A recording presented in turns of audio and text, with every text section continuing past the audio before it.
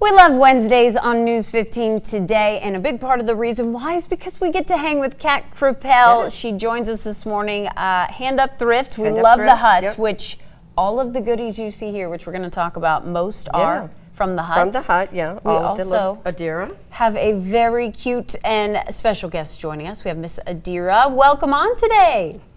Adira is 7, so she's going to be joining us as we celebrate Nurses Week, right, Miss Nurses Kat? Week. Her mom's a nurse at Share Care USA. We're going to meet her in a bit. We wanted to recognize nurses and say thank you for all that they do in the community. I even did one for with puppy dog toes because we want to recognize our veterinarians. I did not even also. see this. Of course you did. You know we have to have the puppies in there too.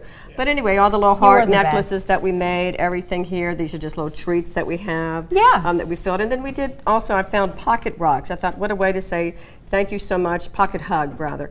And you just put it in your pocket, or the bigger ones you can use obviously for paperweight. Sure. And then later on we'll show you how to do the fabric no-sew type. What Adira did, what she's done. She's on a roll. Yeah, she already had one completed. She just drew a heart with a pencil. What you do first, of course, is you do, I guess it's gesso. I had never heard of this before. Oh, did you, is this what you did first? Prime the rock first. You can get any of the rocks, you can pick them in your yard, pick them up at the stores, whatever, and draw the heart, and then you paint the inside. You may want to do 2 coats, and then you're just gonna, I never heard of this either, it's like a brush pen.